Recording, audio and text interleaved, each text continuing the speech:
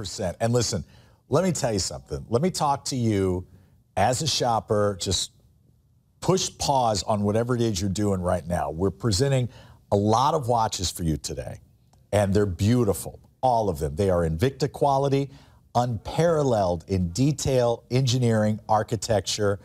And because we are Invicta's largest boutique, the largest boutique in the world, there are a lot of Invicta stores, there are other websites that sell Invicta, but no one can come close to the price and to the variety available to you that Evine can. And here's the deal, and I might be breaking a wall here. This might be taboo in the home shopping genre, and if it is, I'll just beg for forgiveness later.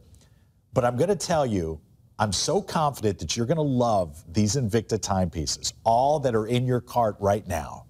You're going to love them so much that I feel safe in telling you, if you don't, send it back to us within 30 days. Send it back.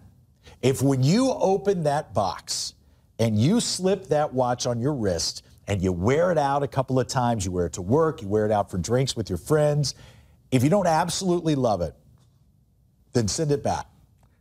I mean, what more can we possibly offer? If that's not faith in what we're presenting, nothing is. You asked for another iridescent 20 minutes ago when we were presenting the Russian diver Nautilus, and producer Mike immediately picked up the phone and got you another iridescent. We know how much you love these timepieces.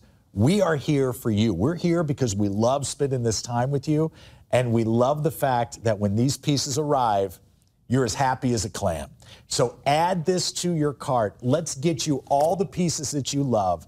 Get you set for that Deadpool premiere tonight, the unveiling at 9 p.m. Eastern. But right now, it is all about the magic. It's all about the magic of this iridescent timepiece. And it is going to look, I know you don't have an iridescent. I get it.